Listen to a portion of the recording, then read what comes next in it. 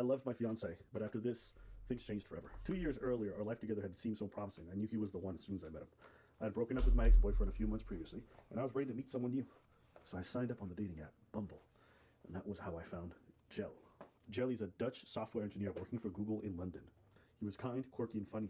I was a school physics teacher, so we were both quite nerdy science types, and I loved how active he was, always going around running or climbing in his spare time. We were both so sure the relationship was right, and we told each other during our second date. This is you, dog. This is it, dog. We had got together during the pandemic in summer 2020, me age 30, him 34, and when the second lockdown was announced, I asked him to move in. Although it's still early in a relationship, it didn't feel too soon. Living together in High Barrett, North London, we grew even closer, quicker than we might have done otherwise. Both of us were working from home, isolated from others, and spending quality time together. I always think that a great way of telling if you have a good relationship is if you feel like you're a better person when you're with your partner. I felt that with Jelly. He challenged me to be kinder, more aware of what is going on in this world, more curious. I was so happy and felt so lucky to have met this amazing man. Okay. Don't worry, I'm not just reading fan fiction. This is good. It gets good. We didn't know at this point the cruel twist that lay in wait for us. That throughout our relationship, something was happening to Jelly. It wasn't until the day after Jelly's 37th birthday that symptoms started to appear. He woke up feeling dizzy and nauseous. At first, we just assumed it was a hangover from our celebration, but the symptoms never went away. Instead, they grew worse. Then about a month, he was vomiting all the time, and he would plan a few trips abroad, but we had to cancel it because Jelly just wasn't feeling too welly. Initially, doctors told him it was vertigo and told him he would get better, but he just had to wait. But he continued to feel sick, so he couldn't work. We'd planned to get engaged, and I knew Jelly was going to propose in the summer when we were on holiday, but we had to cancel the holiday, so I thought, I'm going to go propose to him instead. This isn't going to get in the way of our future. Just a few weeks after our engagement, we received the really devastating news that more details... I'm not gonna lie, a shorty proposing to me is crazy. Like, not the shit on nobody that has happened to. It's such a swap. It's something I wouldn't know how to react. Like, her standing on one knee for me is I don't know. I think I did feel a range of emotions at that point, like good and bad. Scans that shown Jelly had a brain tumor. And it wasn't benign. It was a rare type of cancer of the central nervous system called medulloblastoma, more often seen in children than adults. Jelly was told that the chance of him getting it had been 1 in 4 million. His chances of surviving 5 years was 65%. Both of us broke down in tears. But while I went to pieces and remained a mess for a long time afterwards, Jelly was remarkably strong and calm. He never once said, "Why I'm here, it's not fair." His attitude was, "These are the cards I've been dealt, and I just have to get on with it." That's anyways. That's the reality of it. I could not stay with him. Oh. Watching helplessly as he got sicker and sicker over the preceding 3 months had been bad enough, but the uncertainty of the diagnosis brought was too much for me. Spent many sleepless nights researching, trying to find a miracle cure or a story with a good outcome, but all I could find was uncertainty and bleak statistics. Not only was there a significant chance of the cancer returning in the future, but there was a possibility of long-term and sometimes delayed side effects from the radiotherapy and chemotherapy treatment on his brain. For the first time ever, you can choose where you change the world. Select your first permanent duty station from over... I felt like the man I... Not trying to cut this off, but in sickness or health, good and bad, that's kind of what you signed up for. That's what you signed up for when you got proposed to, when you read those vows. This is a rare situation, but it's rare. Listen, love was slipping away from me, and I'd been so close to having everything I wanted. All of a sudden, it had been snatched away. I couldn't eat or sleep. I was suffering from panic attacks. I told my mother and his, I can't do this. I can't stay with him. They warned me not to tell them the decision until at least after the surgery, so I went to see my mother's, and in late September, Jelly went to the hospital for 17 hours to remove the tumor. The operation was successful, but he'd been left with quite severe brain damage and had to get used to living with disabilities. He had double vision, paralysis on his right side. He also had motor skill issues and had to learn how to write and walk again. Despite all this, he had coped amazingly well. Me, less so. We had a brief conversation about our future before surgery, and I admitted I was struggling, but there's a chance it can be cured, he protested. I ended our relationship 2 weeks later. He was still recovering in the hospital, and I sat and I faced him on a chair and told him I couldn't stay with him. I can't see a way I could be happy with you anymore. I said devastated. I knew I would be no good for him because I couldn't even function myself due to the uncertainty of it all. He needed strength and optimism. I could not provide that. We shed tears, and then for the future, we didn't have. I'm still trying to come to terms with my decision. At the time, I felt like the worst person in the world. And I know if I heard this story about someone else, I would think they were selfish. This is partly why I wanted to write this article, because it's very easy for society to make judgments. But in situations like this where there aren't clear-cut right and wrongs, sometimes we need to remember we can't judge someone when we are not in their shoes. Jelly understood, as did my friends. He and I remain close friends. That was it. Did he die? No, he's still alive. you just have to live with it. If I was in the position of Jelly, I would send the girl away. True. That's me. That's because that's me. That is actually That's because that's me. I would actually, before she does it, I'm like, yo, that's fair. ain't no, but I don't want to.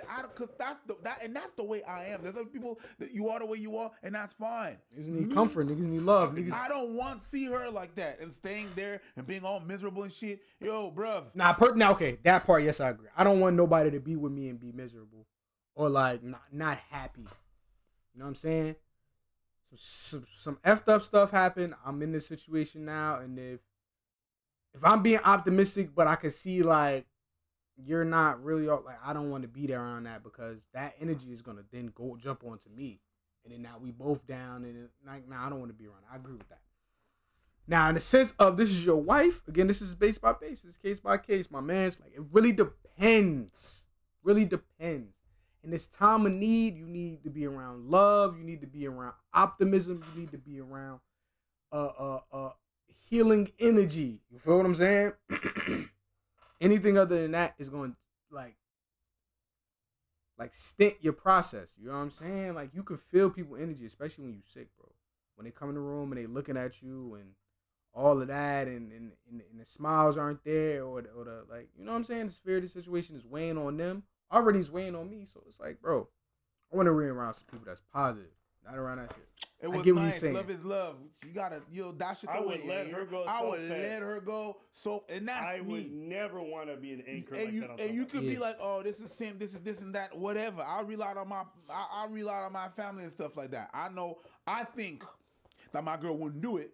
Yeah, fact. But I would still be like, hey, yo, this is doomed right now. Okay. And the way I'm thinking, most of the people really think that sometimes I am negative, where I believe that I am realistic, right? In that case, I'm like, yo, go out, do your thing, live your life, please. I don't want to see that. As a matter of fact, it's on a different scale. Okay, it's like when my girl go out. My girl doesn't want to go out. She doesn't really like people like that. So if we go someplace, right, or we go to a comedy thing or a gala or something like that, she's going to be next to me, and then she's going to be miserable because she doesn't like it to be here. Now, I'm going to be miserable because I'm always worried about her. Exactly. And I'm going to be, it happens sometimes like, yo, you're not having fun. I'm about to, I'm about to have some fun. Go home. You cool? I'm cool. I can handle myself. You crib with my style. Just because now you're not having fun. You're not comfortable. Exactly. I don't like to see you like that. So go home and do your thing. Right.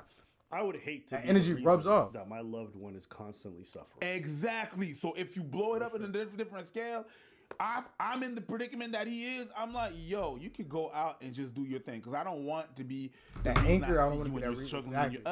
No, I don't want to be. I don't want to be that person. Again, this is all time dependent to me. 3 years in, engaged and not married, like I ain't even that mad. Yeah. 10 years in, married with kids, we having a different discussion. That's 20 years in, no, we having a different discussion. Yeah, we having a discussion. Right? For them, I know everybody wants to be hyper judgmental, but like I get it. Like, yeah, that's death. That's a whole class. See, my fault too. I thought they was married. They was only engaged. So yeah, it's early stage. Like you thought it. Feel me? Hey man, y'all not married yet. You ain't got no kids. Y'all tied in because y'all spent that time together. And probably a lot has happened, obviously, like even with this. But it's like, bro, hell nah, son. I don't like that. Like, even I never even been engaged before, but like even my significant other would be upset like that weighs on you. You feel me? That weighs on you. Looming over the whole thing the whole time. She's what, in her early 30s? Her chance to have kids, TikTok. Y'all be talking about that all the time. Biological clock, all these things like that. That's a hard one to stomach. Yeah. Also, living with somebody with a disability, if that's not what it was at the beginning, and like all of a sudden in the first 2-3 years, you find that person's no longer gonna be able to walk or use their body as much. Like that's another thing too. Yeah. Like listen, y'all can say whatever you want. If I get with a girl in the first 2 years, and then I find out for whatever reason she can't have sex ever again, move past the 6. If I find out she can't have kids, I will find out she no longer gonna have her legs or arms a few years from now. Bye. The dynamic may change. I understand that. The dynamic may change. I understand that she left with the circumstances and everything and stuff. It's it can be like take a toll on you. Okay, was it selfish? Absolutely. Facts. Yes, it was. I don't think that being selfish is inherently a bad thing. Bad thing, no. It's a thing. It's a thing. Right? Yeah. Self-preservation. Whatever, how you do it, it becomes a good or bad thing. But yes, you were thinking about yourself and your well-being and how you would, and I understand that, and your feelings were gone. You did the selfish thing. You said, let me Let me duck out of here because I'm not going to be happy. If you figure that you were not going to be happy, and if you didn't view your man the same way, that's for you. That's a I fact. understand that. That's a fact. But if miraculously he becomes better, and No, so you can't spin back. girl and he's happier than You can't spin back. Then you get. You're done. No. I want to go back. No. I No. Stay there. Stay there. There's no spinning back after that. I ain't gonna lie. There's no spinning back. There's no spinning back. It's not even an option to spin back. You shitting me?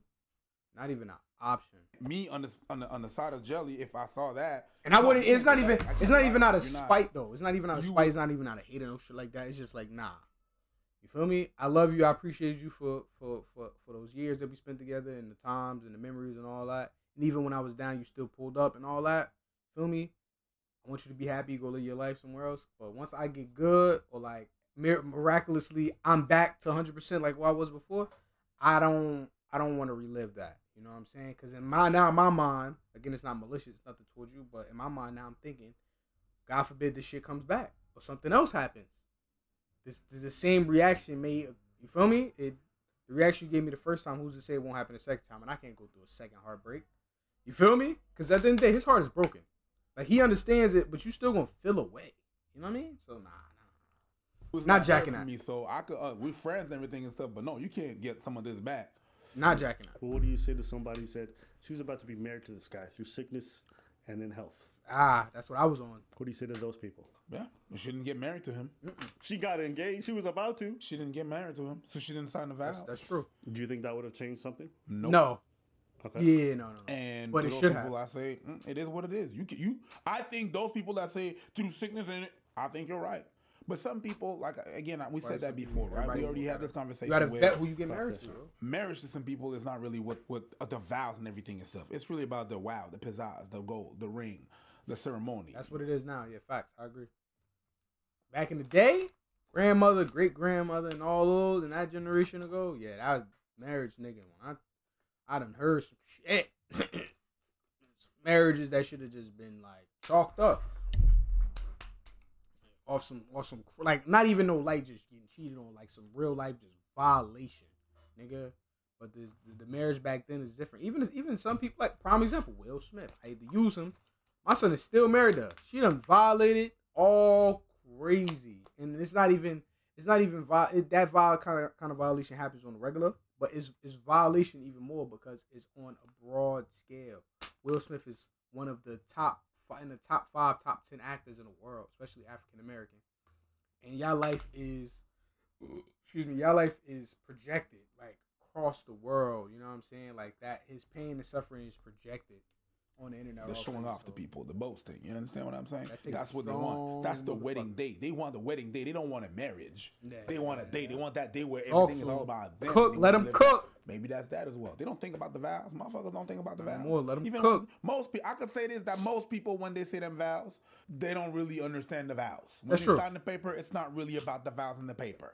Most people. I could say that. Let them cook. I think a lot of people who are doing all this talking, they got their own breaking points. They got their own things that if their partner wasn't doing or wasn't able to do, they would cut. Absolutely. I know a lot of these men be like, see, women aren't loyal. If you found out your girl wasn't down to bang you no more, or if your girl, let's say, lost the ability to have kids and y'all never had kids, I think a lot of you guys would abstain. Everybody got a breaking point. So when they say all that shit, through thick and thin, through bad and good, through this and that, okay.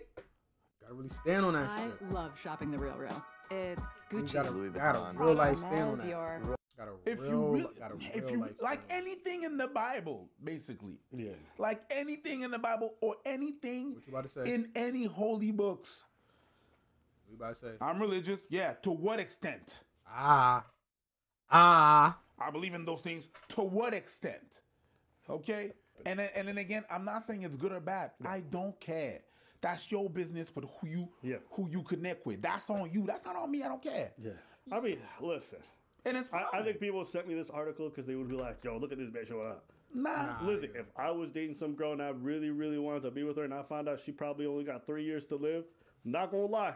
Situation would be it'd be very different. Yeah, man, I agree, man. Let me know how y'all feeling though. I can't really shit on the gal. I can't really shit on her, you know? Like it's a lot to that, man. It's a lot to that, man. It's a a lot to that to unpack and really like be in like feel me? It's a lot, man.